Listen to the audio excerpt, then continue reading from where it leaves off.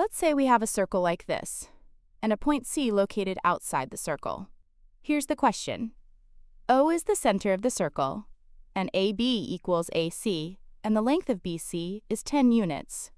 So what is the length of DE?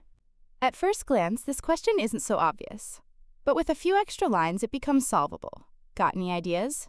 Here's what we'll do. Let's connect points A and D. Now, what kind of angle is ADB?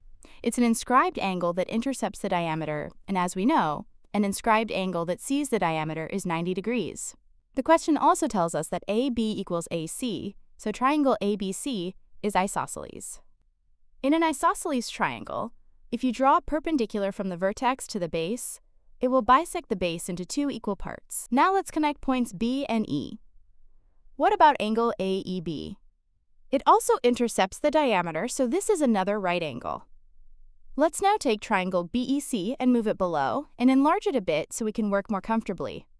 This is a right triangle, and in a right triangle, if you draw a median to the hypotenuse, you create two isosceles triangles. So if BC equals 10 units, then the length of DE is 5 units. Nice little problem, right?